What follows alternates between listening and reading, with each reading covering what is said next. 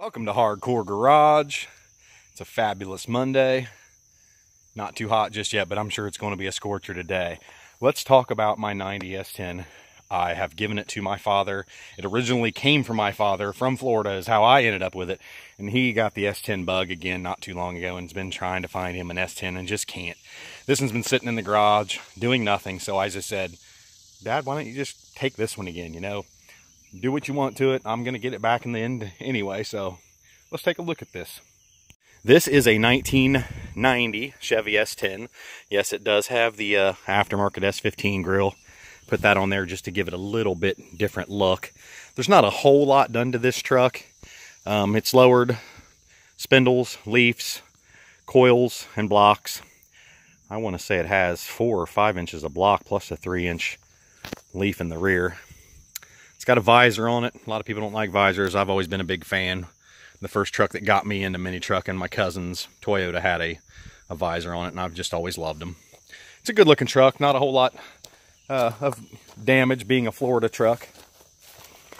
I do have all the emblems that are off of it right now. It has some dings and dents here and there, but really hardly any rust on this thing at all. The doors still open and close super easy on it. I am going to let him run the breezer for a while. Might as well. I'm not. The interior is a little beat, but you can see here's the door. The door's still shut super easy on this thing for what it is.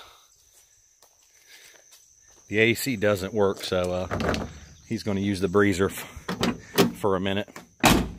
Both doors, like I said, they open super easy. I threw the bench seat back in there. I do have another bench seat waiting for me in New York that I won't be able to pick up until I go to Carlisle for this truck. It is a split bench. Put a factory wheel back in it. It does have Sonoma GT carpet and rear wall carpet, and the little trim piece out of there was just some stuff I had left over. The dash on this thing is hit.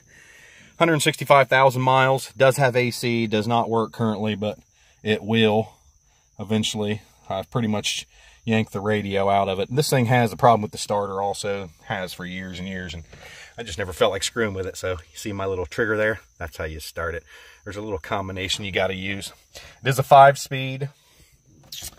This is the 2.5 Iron Duke. Nothing power inside. It did have cruise control on it originally, although I haven't quite figured out what is or wasn't wrong.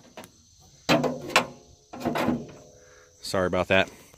But the cruise module was right there. I believe those are the cruise wires. I have not found the vacuum that would control it, nor do either one of the steering columns that have been on here have cruise control switches on them. So kind of confusing, but we'll figure it all out.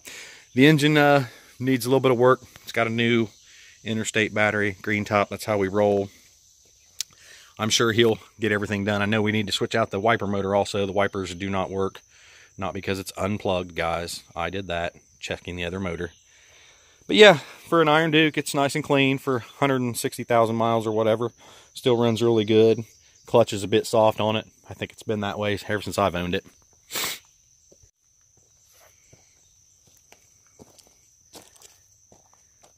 It's been a good little truck. Hopefully it gives him the little fix that he needs for his S10 addictions. And we'll see it rolling again sometime. I'll do some updates as he changes little things here and there. But y'all have a great day. Enjoy this week. It's going to be beautiful.